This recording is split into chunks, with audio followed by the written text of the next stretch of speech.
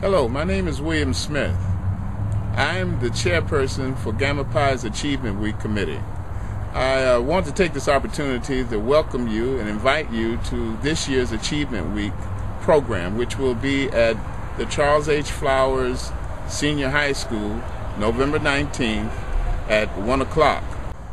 This year, Achievement Week is particularly special because of the fact that we are in our centennial year. So we're excited. And we also envision this as our first formal activity of the new century.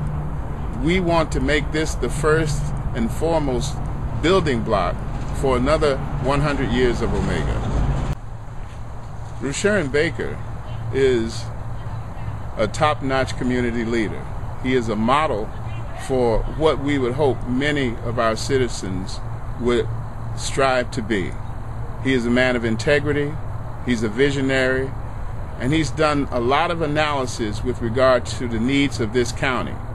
We think this would be a great opportunity for him to begin to articulate his vision even further to more of the population and to help encourage all of us to give him the kind of support he needs to accomplish his goals.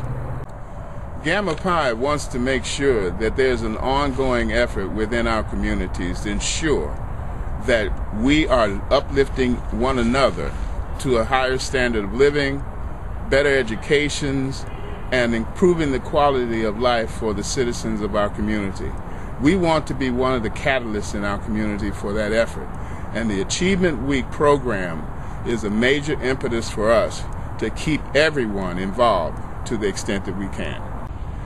We make sure that our awardees exemplify those cardinal principles that make up Omega: manhood, scholarship, perseverance, and uplift.